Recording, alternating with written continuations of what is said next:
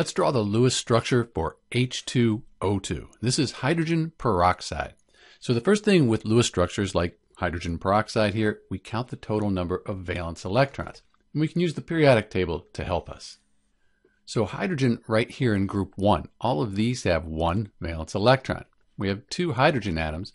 And then oxygen over here in group 16, sometimes called 6A, that has 6 valence electrons. We have 2 oxygen. So 2 plus 12, that gives us a total of 14 valence electrons for the H2O2 Lewis structure. When we draw Lewis structures, the least electronegative atom, that goes in the center. But hydrogen, that always goes on the outside. So let's put 2 oxygens with hydrogen atoms on the outside, like this. Next, we're going to put electrons between atoms. That's going to form the chemical bond. We put 2 electrons between atoms. So far, we've used 6 valence electrons for H2O2, but we have 14.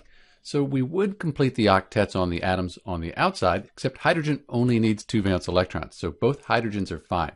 Let's complete the octets on the oxygen atoms. At this point, we've used all 14 of our valence electrons. Each hydrogen, that has 2, and then the oxygen atoms, they each have 8, so their octets are full. The electrons between atoms, those are shared. Those are the covalent bond. So this is the Lewis structure for H2O2, hydrogen peroxide. If we wanted to look at the molecular geometry, that would look like this. And note we would have our electron pairs out here like this. If you need help with the molecular geometry for hydrogen peroxide, there's a link at the end of this video.